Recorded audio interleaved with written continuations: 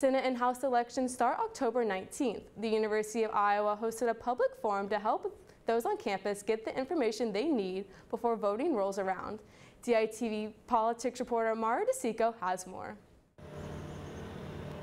Candidates for the Iowa House and Senate attended a public forum to answer questions that UIowa faculty, staff, and students may have. Candidates running for the 91st, 85th, 45th, 46th, 92nd, and 89th district participated. Questions ranged from economic to social, most notably the way that a college campus's culture affects politics. So I have not had the opportunity to see what that mandatory free speech training is. I'm sure it's good.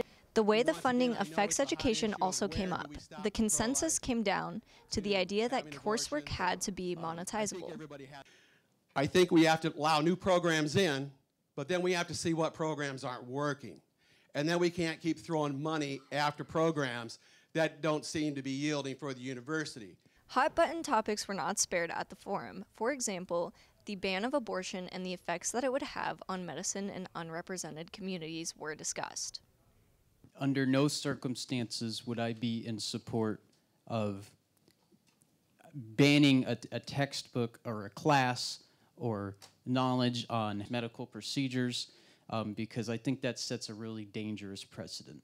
Early voting for the November 6th election begins October 19th. These candidates will appear on the ballot. From the Iowa Memorial Union, Mara DeSico, DITV.